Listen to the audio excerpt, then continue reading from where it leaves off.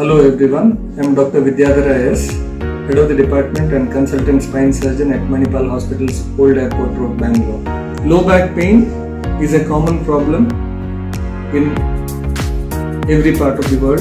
No matter what you work, you do have a risk of developing back pain at some point of time in life. The key points of preventing this problem is being active, being mobile, and moving almost all the joints of the body every day, full range of movement. Stress also adds to the back pain.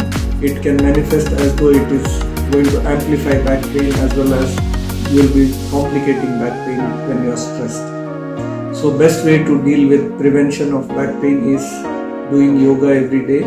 Surya Namaskar is one of the best ways to do it, and swimming is the next best. Take breaks if you are having a sitting job and do some stretches and then sit back again. Don't work continuously. Wash your face, rinse your mouth, drink lots of fluids and eat healthy.